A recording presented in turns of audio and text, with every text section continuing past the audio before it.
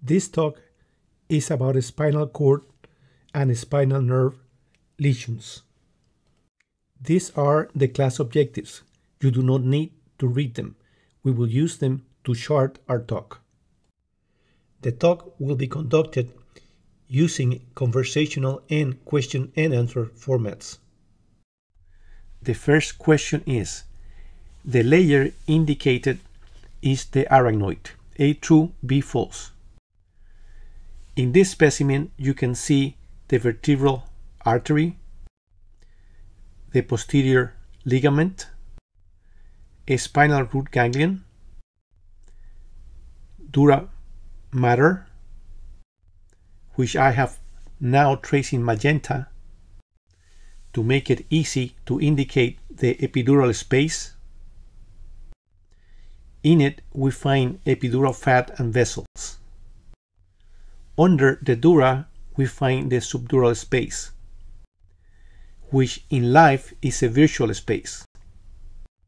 Now I am pointing to the arachnoid, which I have traced in aqua. Inside we find the subarachnoid space, which is the space occupied by cerebrospinal fluid, with its arachnoid trabeculations. We can also see the denticulate ligament. The denticulate ligaments are bilateral thickening of collagen component of the pia mater that attach to the dura, thus suspending the spinal cord. This is another specimen of a spinal cord, the lower vertebra being T10. You can see the pia with a little bit of imagination, the arachnoid, the subarachnoid space, the dura, the subdural space, that in life, as we mentioned, is a visual space. Outside the dura, we have the epidural space, which is a real space. And in the dorsal aspect of the canal, the ligamentum flavum. So the answer to this question is true. Next question. The spinal cord has 8 cervical segments. A true, B false. The spine is a tubular structure with no apparent physical segmentation, but it has 2 enlargements.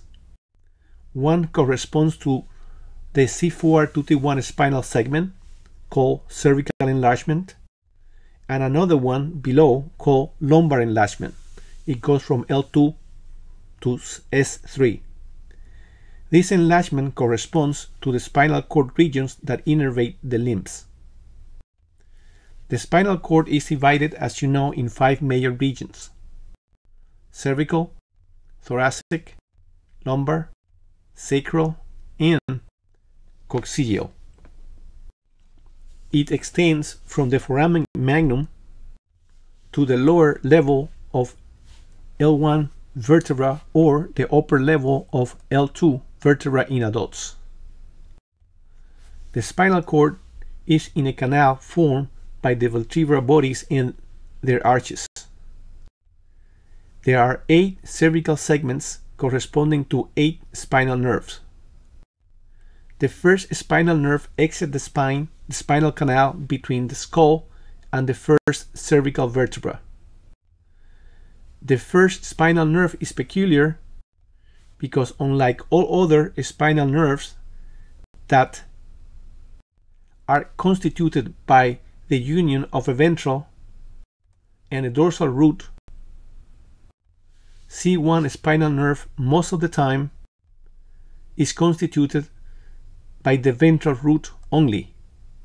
Thus, it has no sensory component. As a consequence of C1 exiting the spinal canal above the C1 vertebra, the cervical spinal nerve from the 2nd to the 7th cervical exit the spinal canal above the numerically corresponding vertebra, and C8 spinal nerve exits below the C7 vertebra. From then on, all spinal nerves, all thoracic spinal nerves, that is from T1 to T12, all lumbar spinal nerves, that is from L1 to L5, all cervical spinal nerve, that is from S1 to S5, and even the coccygeal nerve exit the spinal cord below the corresponding number vertebra. So the answer to this question is A. Next question. Neurological exam reveals a T12 sensory level in a patient involved in a car accident. Which vertebra is more likely to be fractured? A. T6, B. T9, C. T12, D. C8.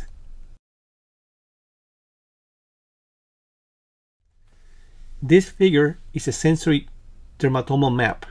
I like to represent the map in this position, bent forward, to remember that the butt is innervated after the toes. Yet, for the purpose of everyday clinical practice, it is better to use the upright model to indicate the relation between sensory level and site of a spinal injury. A sensory level at C3 implies that only C2 and cranial nerve sensation, mainly trigeminal, are present. Remember, there is no C1 dermatome. Also remember that for this example, the deficit is bilateral, so no pain, thermal, or discriminative sensation is present at C3 and below on both sides. In the presence of these findings, spinal pathology is likely to have occurred at the level of the third cervical vertebra, as I have indicated with the white dot in this frame. Notice that the term sensory level is usually used by most neurologists to indicate the first dermatome devoid of sensation. In the presence of a sensory level at C6, no pain, thermal, or epicritic sensation will be present at the C6 or lower dermatomes. The site of a spinal cord injury is likely to correspond to the level of the fifth cervical vertebra, as indicated by the white spot in this frame. A sensory level at the level of the nipples, that is in the T4 dermatome, is likely to correspond with a spinal cord injury at the vertebral level of T2, that is, as it is the case with the lower cervical sensory level, upper thoracic sensory levels are associated with spinal cord damage at about 2 vertebrae above the sensory level. A thoracic 12 sensory level due to spinal cord injury will affect all sensory modalities which I have enumerated in this frame. Below T11. With such findings, the site of a spinal cord injury is likely to be at the level of T9. Here I have represented this level with a white spot again. That is, a spinal injury will be 3 vertebral bodies above the dermatomal sensory level. Hence, were there to be a fracture vertebra, the fracture would likely involve T9 vertebra and not T12 vertebra. It is also important to realize that the spinous processes tips are not in line with the vertebral bodies, especially in the cervical and thoracic regions. So, in this case, were we to describe the site of cord injury based on the level of the spinous process, we would say that the spinal sensory level corresponds to a spinal cord injury at the level of the tip of the T8 spinous process. And a C1 sensory level, as indicated in this frame, is likely to be associated with a T12 vertebral pathology. It is good to remember, as a rule of thumb, that lower thoracic sensory levels are associated to vertebral fractures 3 vertebral bodies above the dermatomal level, and that all lumbar spinal cord injuries are usually encountered with T10 and T11 vertebral fractures, whereas sacral spinal cord injuries are seen with T12 or L1 vertebral fractures. I will address this issue again in the next question. So the answer to this question is B, T9. Next question. Neurological exams reveal a T5 sensory level in a patient involved in a car accident. Which vertebra is more likely to be fractured? A, T3, B, T9, C, T12, D, C8. This frame shows a spinal cord and a spinal canal. The fact that the spinal cord is shorter than the spinal canal and that the spinal segments are defined according to the spinal nerve to which they contribute leads to a discrepancy between the spinal segments and the adjacent vertebrae. This is important because when we examine a patient following a car accident and we find a sensory level at, let's say, T12, we need to have an idea which vertebra is likely to be compressing the spinal cord in order to guide the radiological evaluation. In the next few frames, we are going to correlate spinal segment level with adjacent vertebra. The upper cervical spinal segments are situated at the corresponding vertebral level. Hence, a patient with a C3 spinal level indicating C3 spinal involvement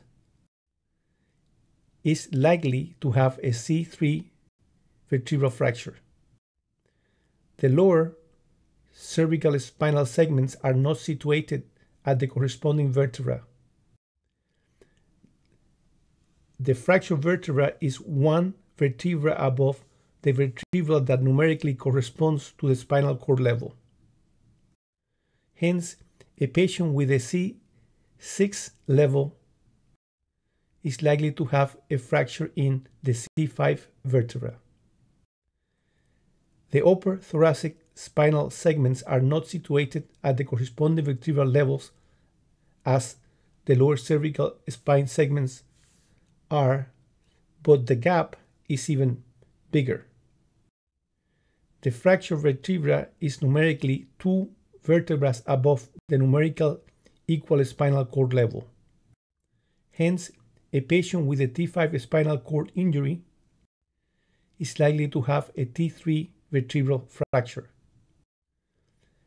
An injury involving one of the lower thoracic spinal segment is seen with fractures 3 vertebrae above the numerically equal spinal level. So, a T10 spinal segment damage is associated with a T7 vertebral fracture. An injury involving one of the lumbar spinal segment is seen with fractures 3 to 5 vertebral bodies above the numerical equal vertebra. So, an L1 to L5 deficit, let's say a deficit at L2 level, likely to occur in patients with fractures involving T10th vertebra.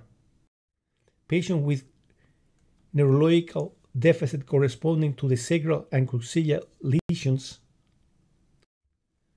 are likely to have a fracture in a vertebra 5 to 10 vertebrae above the numerically corresponding vertebra to the spinal cord level of injury. So, a deficit at a spinal level S2 is likely to occur with a fracture at vertebral body T12. So the answer to this question is A. Next question. C8 spinal nerve passes through the foramen between the arches of C7 and T1. A true, B false. In this figure, you can see 3 vertebrae. There is no C8 vertebral body. The 7th and 8th cervical spinal nerve are indicated in this frame, as they emerge through the intervertebral foramen. C8 spinal nerve exit the spinal canal between the arches of C7 and T1. So the answer to this question is true. Next question. The gray spinal cord matter has a butterfly appearance. A true, B false. This specimen corresponds to a transfer cut of a cervical spine segment. The gray matter, as you can see with a little imagination, resembles a butterfly. In this specimen, we can label the following landmarks. The anterior median sulcus. Behind it, we find the ventral white commissure, here looking blue because of this specimen was prepared with a blue myelin stain. Thus, the myelin looks darker than the gray matter. You can also see the anterolateral sulcus, the site of exit of the ventral roots. The posterior median septum, which if you read Barr's book does not exist, is indicated in this frame. The posterior intermediate septum, which separates the inner fascicle called gracilis from a lateral place fascicle called cuneatus. And the dorsolateral sulcus, the site of entry of the dorsal rootlets. Notice that the term anterior is used interchangeably with ventral and posterior with dorsal.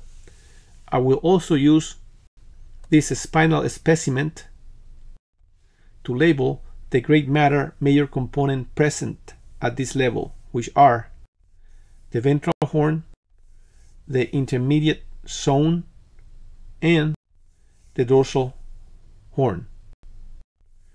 The white matter in this region is divided in 3 funiculus: dorsal, lateral, and ventral funiculi. The boundary between the dorsal and the lateral funiculi is the dorsal root entry. The boundary between the ventral and the lateral funiculus is an arbitrary line going from the tip of the ventral horn to the anterior lateral sulcus, as I have indicated in this frame. The anterior lateral sulcus is the site of exit of the ventral rootlets. So the answer to this question is true. Next question. Lumbar puncture should be done at L4 to L5 or L3 to L4 interspace. A true, B false. This is a picture of a patient laying down. As you can see, the iliac bones and the vertebra have been traced and the lumbar vertebrae have been numbered. Now I have drawn a line going by the top of each iliac crest. You can see that the line goes through L4. This line helps us decide where to put the needle for a lumbar puncture. The preferred place for a lumbar puncture is between L4 and L5 spinous processes. Or the second choice is just above the line that I have just drawn, that is between L4 and L3 spinous processes. These locations are chosen in order to avoid spinal cord damage. In this frame, you can see a segment of a spinal cord that includes the conus medullaris traced with a black line and the cauda equina. Now I have represented a vertebra. This vertebra corresponds to L1. You can see in the figure that the conus is still present at this level. The arrow is pointing to the actual cord in this frame. At the level of mid L2, that is at the level of the middle of the second lumbar vertebra, the conus is no longer found, and it is certainly absent at the level of L3. So the answer to this question is A. Next question. The dura attaches to each vertebra. A true, B false. This is a diagram of the lower spine. As you can see, the tip of the conus is at the level of the lower half of L1.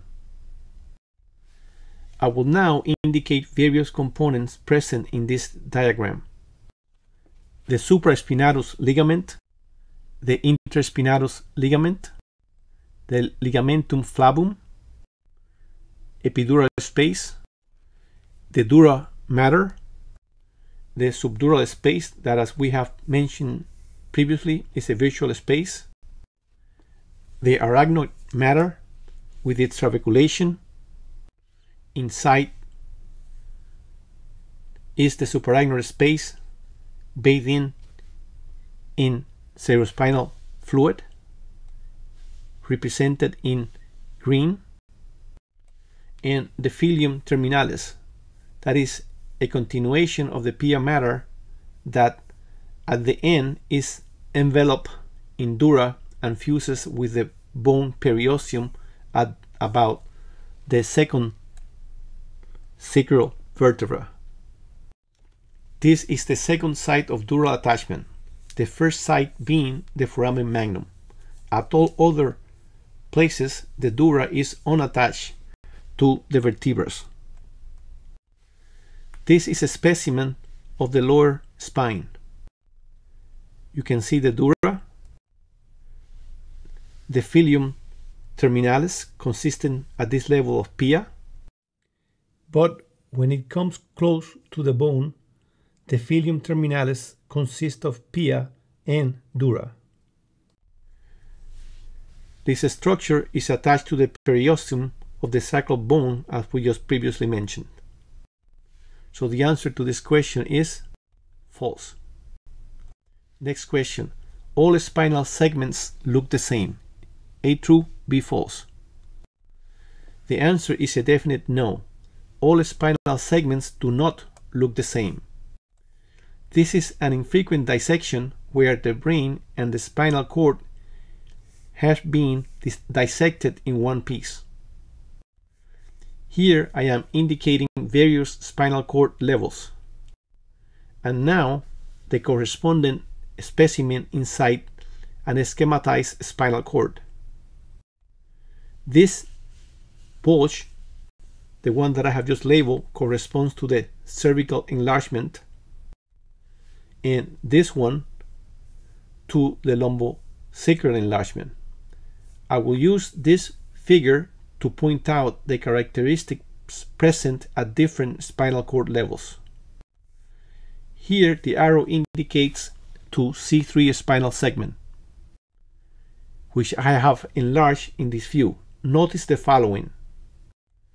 There is more white than gray. The gracilis and the cuneatus are present. You can tell by the presence of a posterior intermediate septum separating them, which is hard to see in this specimen, and because of the small indentation in the contour of the dorsal surface of the spine, as pointed out by the yellow line. The slender gracilus brings lower body conscious epicritic sensation, and the triangular cuneatus bring the same type of information from the upper body. There are no lateral horns, as you can see in the area encircled. The anterior horns are not rounded. The dorsal great matter separation or span is wider than the ventral gray matter separation. Going from C3 to C8, we see few differences. Still, there is more white matter here in dark blue than gray matter. Gracilis and cuneatus tracts are present. Lateral horns are not present at this level in this specimen, but sometimes traces of them can be seen at this level. Anterior horns are not round. Ventral span is wider than dorsal span. This is the result of expansion of the ventral horns that is the major distinction between the upper and the lower cervical spinal cords that we have presented. From C8 to T10, changes are more noticeable. White matter remains more abundant than gray. Gracilis is present, not looking so slender as in the upper segments, and the cuneatus is absent. Notice that there is no dorsal indentation of the spinal cord. Lateral horns are present. Anterior horns are not round. Dorsal gray span is longer than ventral gray span. From T10 to L2, there are also significant changes. At L2, the amount of white matter and gray matter is about the same. The gracilis is present, the cuneatus is not. Lateral horns are not present at this level in this specimen, but sometimes traces of them can be seen at this level. Anterior horns are round. Great ventral span and dorsal spans are about equal. From L2 to S3, there is more gray matter here looking white than white matter. White matter, gracilis is present, cuneatus is absent. There are no lateral horns. Anterior horns are round. Dorsal and ventral gray span is about equal. So the answer to this question is B. Next question. This specimen is more likely from a C6 spinal segment than an L4 spinal segment. A true, B false. The algorithm here presented is helpful to determine the spinal cord level presented in this question. The first question is if the lateral horns, cuneatus fasciculus and gracilis fasciculus are present. That is, if all three of these structures are present in this specimen. A quick look to the specimen will allow us to see if this is so. And as you can see, they are not. The gracilis and cuneatus fasciculi are present, but the lateral horns are not present. Next, we should ask ourselves if both fasciculi are present. The answer to this question we already know from our previous observation. They are. At this point, we know that the level present is from C1 to C8 segment. The fact that the white matter ventral span is wider than the dorsal span indicates that the specimen is likely to be from C4 to C8. So the answer to this question is A. Next question. This specimen is more likely from an L4 spinal segment than from a C6 spinal segment. A true, B false. Observation of this specimen does not allow us to determine the presence of gracilis and cuneatus, or if only the gracilis is present. a situation not depicted in the previously presented algorithm. But at this point, I will incorporate in the next frame, as you can see, an algorithm that takes into account the possibility of being uncertain about the presence of the cuneatus fascicle, as in this case. Such finding should prompt us to ask ourselves another question. The question is, are the lateral horns present?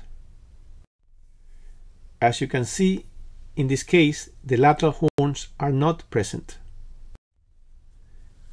So we choose no for path.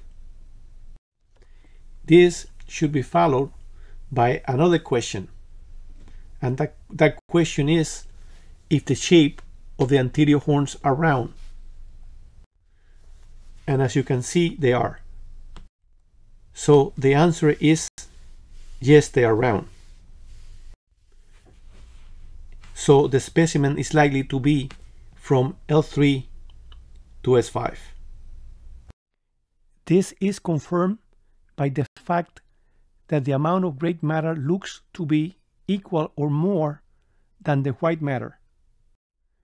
As you can see in this frame, comparing the C1 to C8 region to the L3 to S5 region.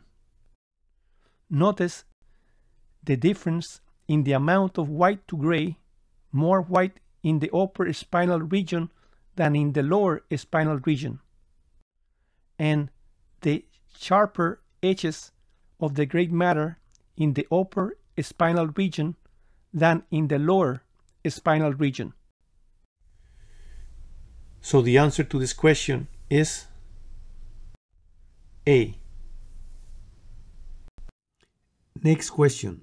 A T10 specimen is more likely than an S4 specimen if the gracilis fascicle is present but cuneatus is not, and the ventral horns are not round. A. True. B. False. If there is uncertainty about the presence or absence of lateral horns, because visually we cannot make a distinction or because information is not present in the question, then the next question is if the cuneatus is present. In this case, we are told that it is not. Next question is, are the anterior horns round? If the answer is no, as it is in this vignette, the specimen is likely to be from segment T7 to L2. As you can see in this frame, notice the difference in the shape of the horns between the upper and lower spinal cord regions, and the volume difference between gray and white matter in the different regions. Just 1 second before leaving the topic of the amount of gray and white matter at different spinal cord segments, let's say that the visual estimation and MRI estimation of the amount of white and gray matter in a spinal cord segment do not yield the same results. In this diagram, the spinal segments are enumerated on top. The area under the cream line represents the size of the white matter area in each spinal cord as perceived by MRI volumetric studies. The area under the blue line represents the size of the gray matter in each spinal segment, again measured volumetric by MRI study.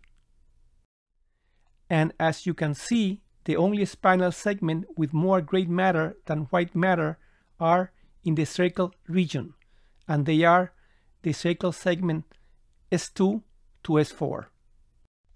So the answer to this question is A. Next question.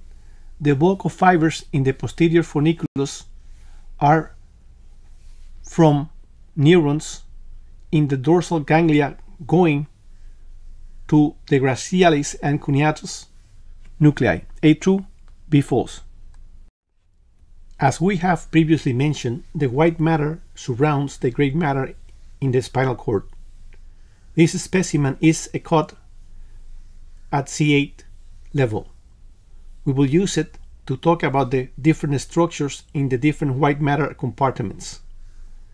The most easily isolated white matter compartment is the posterior funiculus. The posterior funiculus is located between the posterior median septum and the dorsal root entry. The rest of the white matter can be divided into a small anterior funiculus expanding between the medial sulcus and a line drawn from the most ventral region of the anterior horn to the anterolateral sulcus, and the larger lateral funiculus extending from the same line to the dorsal root entry zone. The bulk of the fibers in the posterior funiculus arise from axons carrying conscious proprioception and two-point discrimination from neurons in the dorsal root ganglia going to the gracilis and the cuneatus nuclei. These axons enter the cord medially in the ventral root entry zone, do not make contact with neurons at the entry level, and go up ipsilaterally to contact neurons at the lower medulla. Axons from the lower body make contact with neurons in the nucleus gracilis. Those from the upper body do so in the nucleus cuneatus. These nucleus are in the lower medulla. Other ascending fibers in this funiculus are from neurons in the dorsal root ganglia of the lower extremity traveling to the nucleus of Clarke, and by axons from the upper extremities traveling towards the cuneate accessory nucleus. Fibers carrying pain have also been reported to ascend in this tract. So the answer to this question is A. Next question. The posterior funiculus has no descending fibers. A true, B false. Also in the dorsal funiculus we find descending fibers from the dorsal root ganglion forming the fasciculus interfascicularis in the upper spine and the septum marginal fasciculus in the lumbar region. The gracilis and the cuneatus nuclei also project ipsilaterally descending fibers that probably regulate ascending transmission.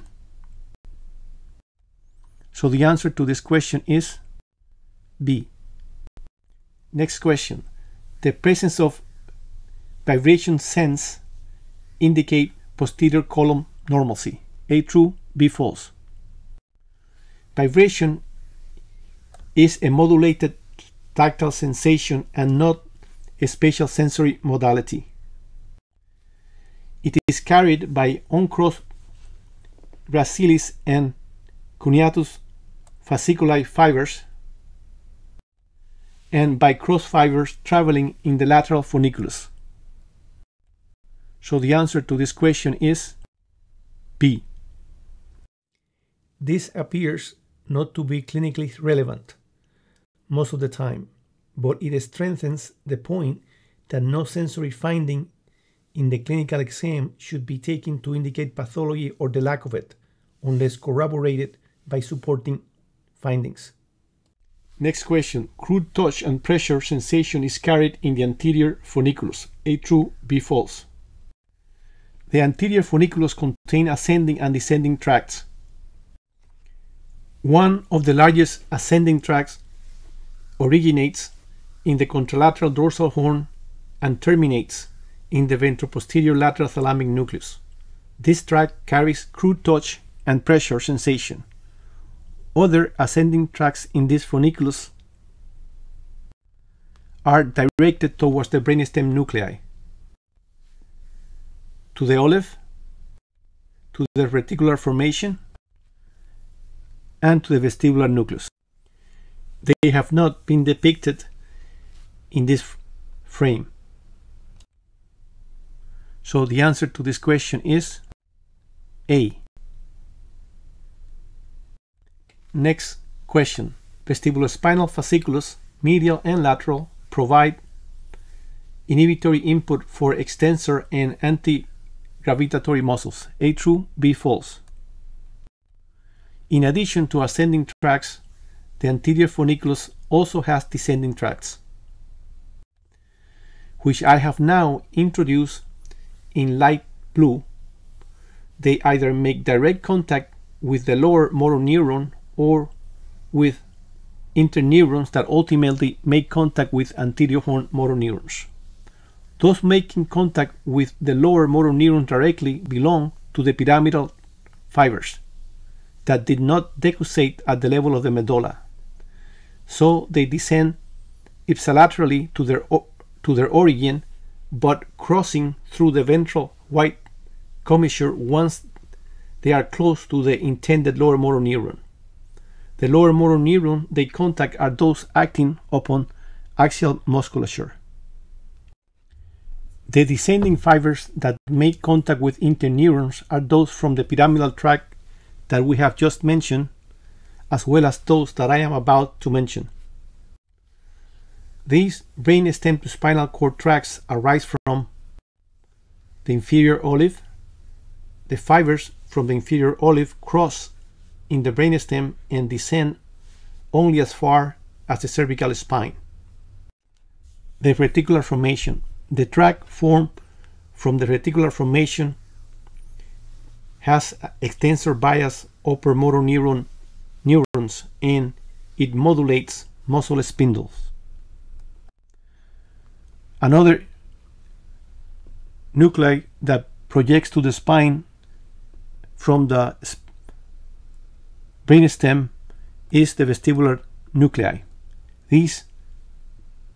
The nuclei from these tracts provide excitatory input for extensor and anti-gravitatory muscles. And from the tectum, the tectospinal tract arises from the contralateral superior colliculi, crossing in the brainstem and mediating head-turning movements in reaction to sudden auditory, visual, and tactile stimuli. The answer to this question is B. Next question. The lateral funiculus can be divided in three regions: the rim, the internal region behind the denticulate ligament, and the internal region in front of the denticulate ligament. A true, B false. The lateral funiculus has descending and ascending tracts.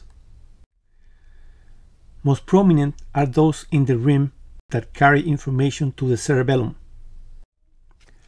Those deeper in the cord and anterior to the denticulate ligament, indicated here by the triangular structure labeled DL, are from cells in the dorsal horn whose axon cross shortly after their origin and travel to the thalamus, carrying pain and thermal sensation, and to a lesser extent vibration, as we previously mentioned, and also touch.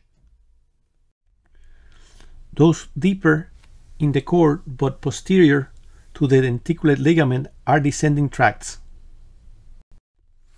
Here depicted in bright blue, and the largest is the lateral or main pyramidal tract in command of voluntary movements for the limbs. Another tract in this area is the rubrospinal tract.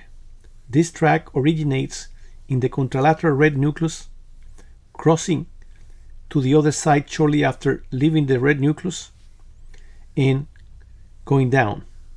This cross tract is involved in the modulation of flexor movements of the upper limbs. Two other tracks are mentioned in Barr's book as traveling in this area. The raphe spinal tract originating in the nucleus raphe magnum of the medulla. This tract is believed to modify noxious stimuli in the hypothalamus-spinal tract. This tract originates in the paraventricular nucleus of the hypothalamus and innervates preganglionic sympathetic and parasympathetic spinal neurons. This tract has fibers from a structure other than the hypothalamus in the brainstem involved in the regulation of autonomic function. So the answer to this question is A, true.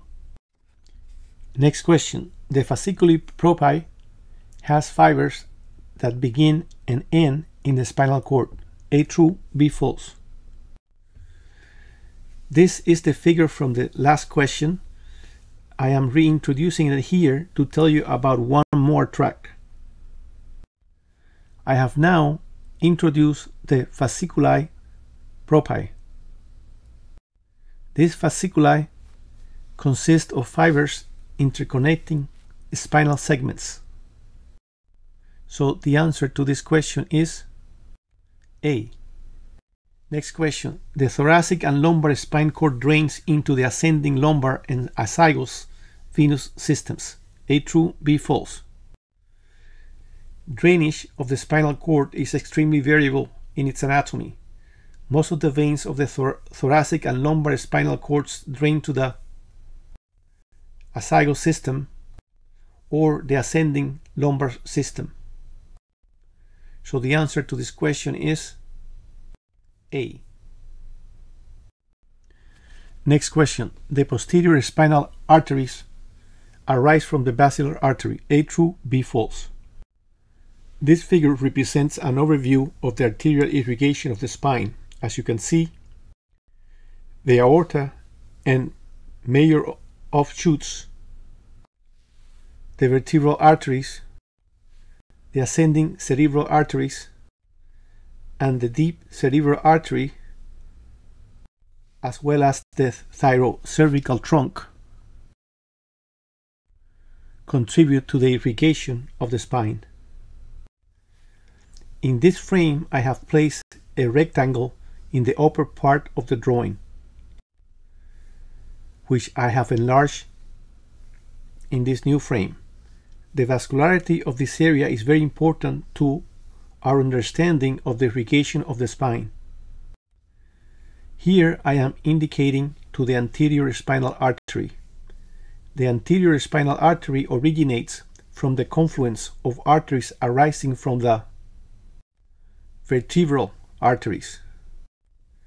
In addition to the anterior spinal artery, we also have two posterior spinal arteries. They may also arise from the vertebral arteries, but in other instances they arise from the posterior inferior cerebral arteries. This later eventuality is not present in this drawing. So the answer to this question is B. Next question. Which of the following spinal cord segment is more vulnerable to hypoxia based on the arterial irrigation pattern? A, C1, B, C5, C, L4, D, T12. Another area of interest regarding the irrigation of the spine is at the mid to low aortic region, which I have enlarged in this frame and added the corresponding vertebrae. I will use this model to indicate how the arteries that irrigate the spine do so. Before we start our description, it is important to stress that a great deal of variability exists from patient to patient, a fact that is reflected in many descriptions of this circulation you will find in different books. Having said this, I will start explaining to you the version I have found most useful. The arrow indicates the posterior intercostal arteries, also called by some authors the segmental arteries. Now the arrow indicates to the posterior branches of the posterior intercostal artery. It is from them that the spinal arteries arise. These arteries are a potential source of 5 other smaller arteries. These 5 arteries are not present at every level of the cord. At the level shown here, you can see the retrocorporeal arteries that irrigate the vertebral bodies.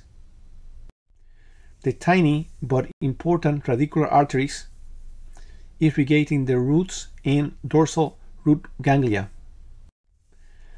The right posterior radiculomedullary artery going towards the right posterior spinal artery, and the left anterior radiculomedullary artery, in this case representing the great anterior radiculomedullary artery, or the artery of Adamkiewicz.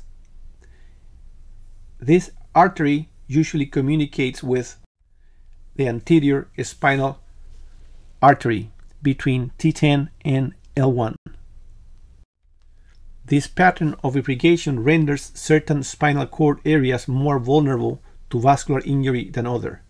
The most vulnerable areas are the anterior spinal cord regions corresponding to T4 and L1, and the posterior spinal cord regions corresponding from T1 to T3. So the answer to this question is D. Next question. Sulcal arterial syndrome consists of hemiplegia and loss of vibration sense on one side of the body and loss of pain and temperature sensation on the opposite side. A true, B false. This specimen corresponds to C5. I have now introduced an schematic representation of the irrigation of this spinal segment. I will point out to you the different structures. Here I am depicting the spinal artery, the one I mentioned as a possible source of 5 smaller arteries when I was going through the last question. From this artery we can trace the anterior radicular artery, the posterior radicular artery. These arteries irrigate the anterior and posterior spinal roots and dorsal ganglia, as we have previously mentioned. Now I am pointing to the anterior spinal medullary artery, and now to the anterior spinal artery. Now I am pointing to the posterior spinal medullary artery, and now to the left posterior spinal artery. You can see now the vascocoronal artery in the back, which is also present in the front. The anterior and posterior vascocoronal arteries encircle the cord, and at times they connect with each other.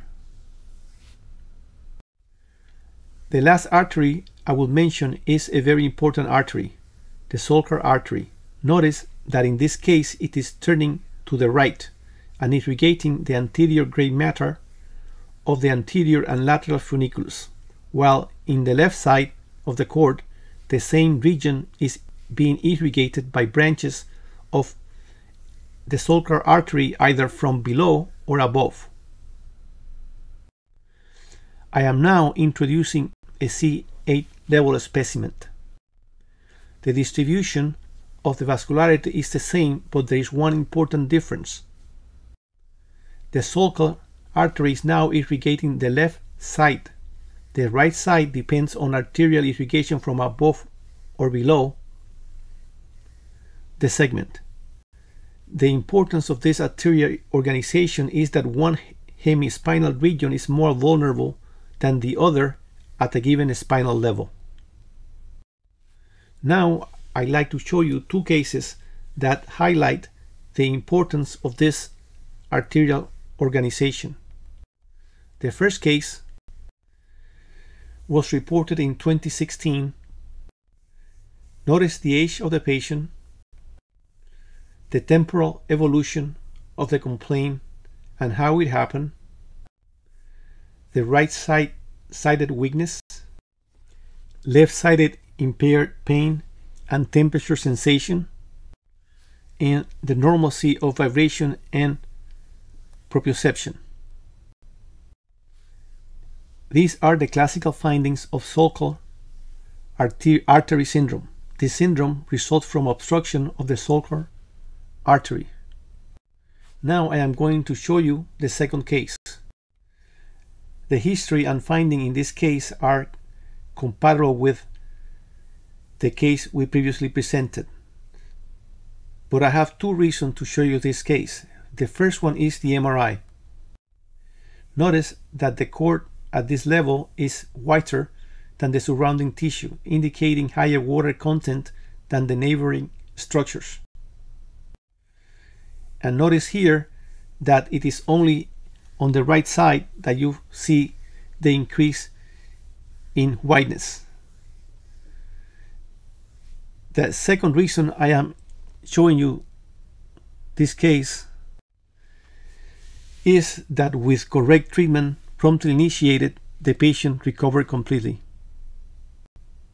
or at least well.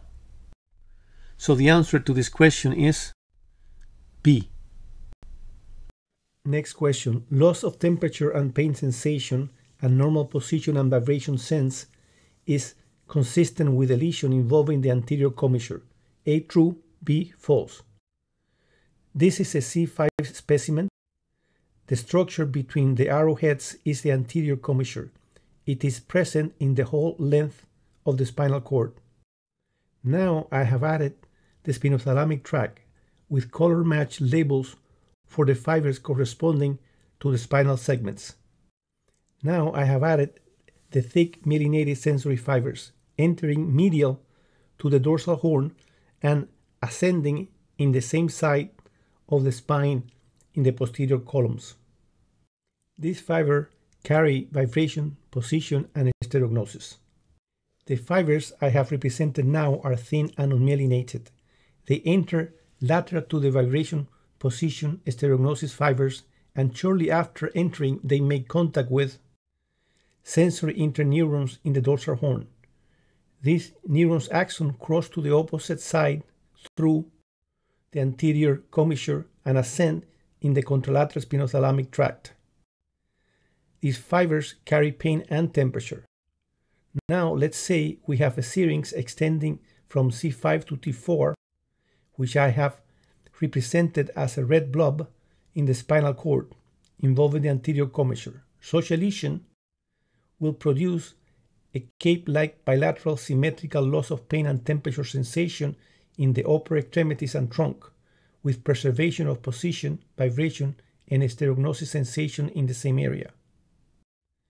But if the syrinx grows transversely, as represented here, lower motor weakness will occur as a consequence of anterior horn involvement, and the sensory deficit will increase in territory due to involvement of the most medially located fibers in the spinothalamic tract as represented in this frame.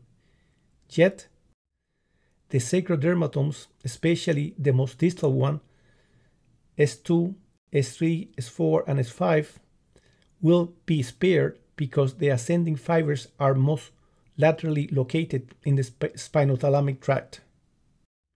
So the answer to this question is A. Next question. A patient with loss of pain and temperature sensation in both hands is likely to have A. Brown-Séquard syndrome, B. Complete cord lesion, C. Syrinx T6, D. Syrinx C6 to C8. In the course of answering this question, we will address 4 spinal syndromes. The first one, Brown-Séquard syndrome, is due to damage to one half of the spinal cord. The clinical manifestations of Brown-Séquard syndrome can be remembered thinking about the anatomy of the cord and the findings produced by the different anatomical structures. Absence of vibration, position, and stereognosis sensations occur below the injured side. Loss of pain and temperature sensation will occur in the opposite side. Loss of all sensory modalities, which will occur in the same side at the level of the lesion.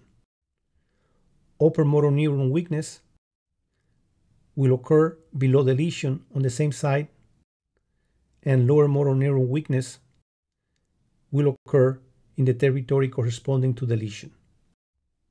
The second spinal syndrome we will address is called complete cord lesion. All sensory modalities will be affected at the level of the lesion and below. Upper motor weakness will be present below the lesion. Lower motor weakness will be present at the lesion. The third spinal cord syndrome is caused by a syrinx. A very small syrinx isolated to one spinal segment, let's say T6, will produce loss of pain and temperature sensation at the level of T6 dermatome. A more vertically extensive lesion involving few spinal segments but horizontally restricted to the anterior commissure, here represented in red, will produce loss of pain and temperature in the corresponding dermatomes as presented in this frame, mainly involving the hands. Remember that in the same distribution, vibration and position sensation will be preserved. This is important because patients with neuropathy, unlike those with syrinx, have all sensory modalities involved. Most of the time. The exception is when only small nerve fibers are involved, as in diabetes, small fiber neuropathy. But usually, in cases of small fiber neuropathy, the legs are involved, which is not the case in patients with C6 to C8 syrinx. The fourth spinal cord syndrome we will address occurs when only the spinothalamic tract is involved. Let's say this tract is involved at the level of T6. Here, the deficit will only include loss of pain and temperature sensation, contralateral to the lesion as represented here. So the answer to this question is D. Next question. Patients with sacral sparing usually have A. Normal flexion of great toe, B. Normal anal wink, C. Normal perianal sensation, D. All of the above. Sacral sparing implies an island of normalcy surrounded by a sea of abnormality. Sacral sparing implies that the sacral sensation is normal despite being surrounded by absence of pain and temperature sensation. This condition is usually associated with signs of lower motor weakness in the arm and upper chest, since it is usually produced by a syrinx involving the cervical and thoracic area. This peculiar symptomatology resulting from a cervical or thoracic spinal cord lesion is due to a sparing of the laterally placed sacral sensory fibers in the spinothalamic tract and pyramidal tract. This translates clinically into a normal anal wink reflex, which tests normalcy in the sacral segment 3 and 4, normal perianal pain and temperature sensation, implying normal ascending spinothalamic fibers from this area, and normal great toe flexion, which implies normal descending motor fibers. So the answer to this question is D. Next question. Which of the following distinguishes conus medullare syndrome from caudal equina syndrome? A. Bladder dysfunction. B. Fecal incontinence. C. Impotence. D. Asymmetrical sensory findings. This figure is a cartoonish representation of the lower spine. Some belt retrievers are labeled. Remember that at this level, all spinal nerves exit the spinal canal below the respective vertebra. This figure also shows the cauda equina and the formation of femoral and sciatic nerves. the pelvic splanchnic nerve carrying parasympathetic afferent and efferent fibers, and the pudendal nerve.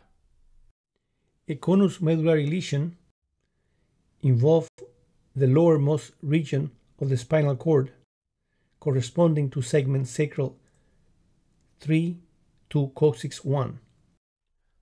So, the pudendal nerve and pelvic nerve functions will be affected. The vertebrae involved corresponds to mainly L1, but at times L2.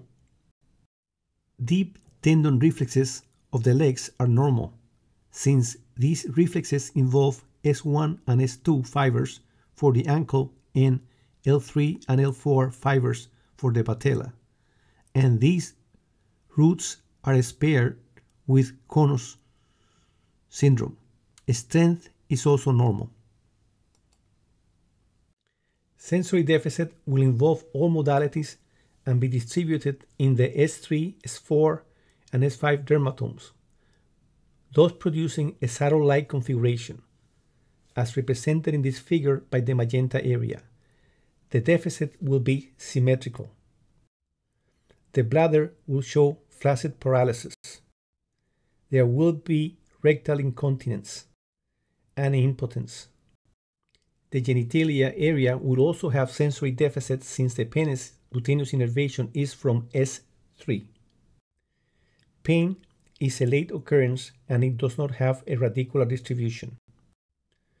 In cauda-equina syndrome, when the lesion is low in the spinal canal, it involves the same nerve fibers that when the lesion is in the conus medullaris, that is S3 to coccyx 1, but this time the lesion is at the level of the sacral bone, as indicated by the burst in this frame. Such a lesion produces pelvic splanchnic nerve and pudendal nerve dysfunction, as conus medullaris lesion does, but with some distinguishing features. Radicular pain is an early symptom. Sensory deficit is in the same region as the conus syndrome, but it is asymmetrical. Thus, it does not have a saddle-like configuration. As in patients with conus lesion, motor exam is normal. Bladder has a flaccid paralysis. Impotence is present, and fecal incontinence is also present. When the cauda-equina syndrome is due to a lesion high in the canal, as indicated here by the burst, the fibers involved include those from L4 to the coccyx. Hence, the pudendal, pelvic splanchnic, and the sciatic nerve will be involved. The femoral nerve will at least be partially spared since some of its fibers come from L3 and L2. In high cauda-equina lesion, radicular pain occurs early, bladder flaccid paralysis, impotence, and rectal incontinence are the rule. Sensory deficit affects all modalities and will correspond to dermatomes affected, but it will be very asymmetrical. Lower motor neuron weakness in the sciatic and pudendal nerves distribution will be present. Patellar reflex is usually spared because it is carried not only by L4 but also by L3 fibers. But ankle reflex is absent. So the answer to this question is D. Thank you very much for your attention.